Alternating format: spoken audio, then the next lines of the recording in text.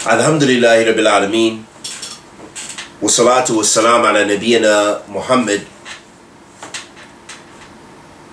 wa ala alihi wa sahbihi wa sallam, amma ba'd.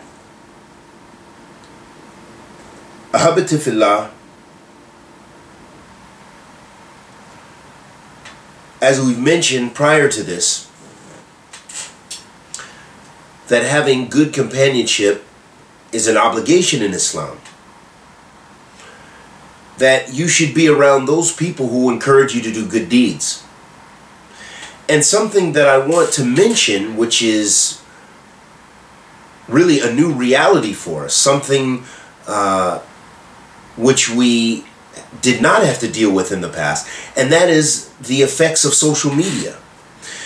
In that now we have new communities and whole new worlds and realities and new ways to interact with people through social media, through our phones, through our computers, our laptops, our tablets, all of our various devices, that we can communicate with people around the world. And we, in fact, make new communities through things like YouTube, things like Facebook and Twitter and Snapchat and Instagram and all of these various programs, that you begin to establish new communities.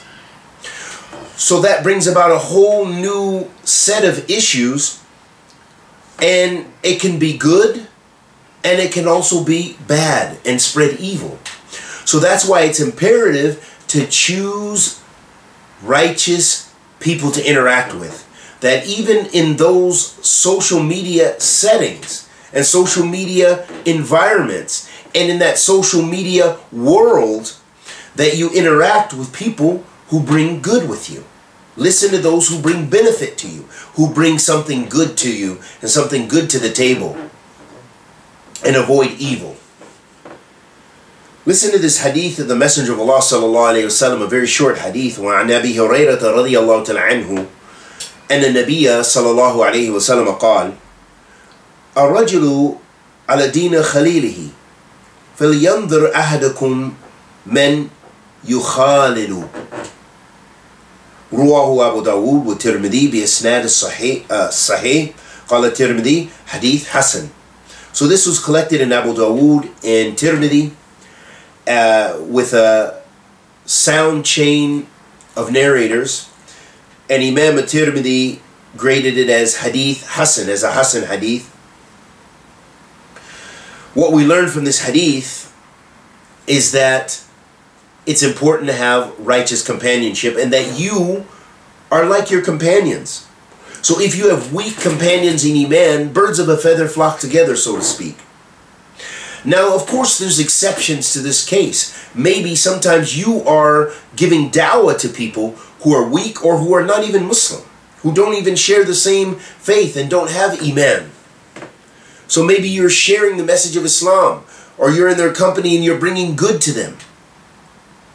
But in general, the general principle, as the Messenger of Allah sallallahu alaihi wasallam mentioned, that your general environment, meaning that which you choose and that which is around you on a regular basis, you are on the religion of those you're around. So the Messenger of Allah sallallahu alaihi wasallam said in the hadith of Abi Hurairah radiyallahu ta'ala anhu, that a person is upon the religion of his companion.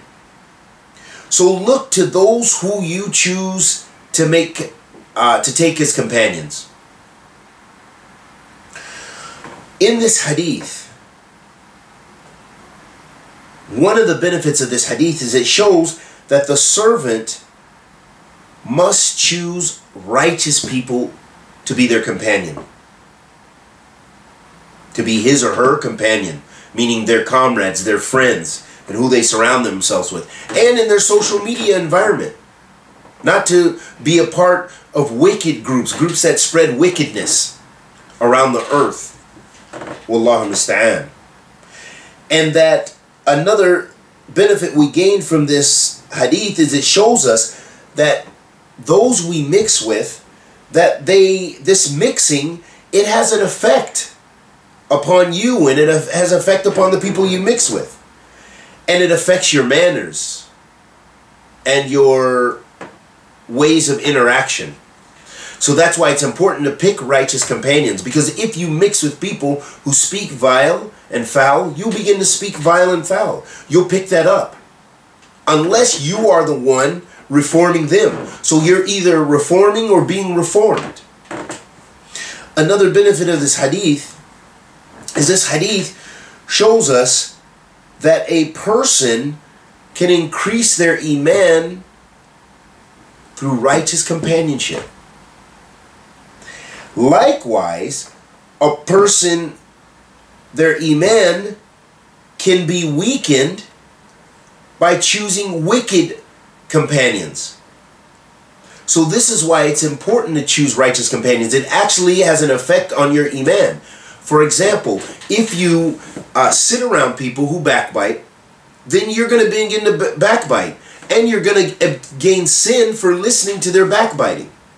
Especially if you did not command the good and forbid the evil by encouraging them to change the subject or not speak bad.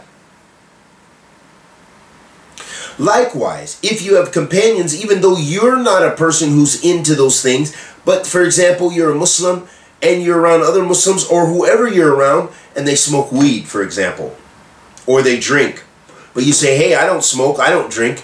Well, you're witnessing this munkar and you're witnessing it on a regular basis. You will either begin, it will affect, perhaps it'll affect you to where you want to try it, or perhaps at least your heart will become hard to it to where it just becomes acceptable. And that you're witnessing this sin, but you begin to accept it. And it becomes to become a regular habit.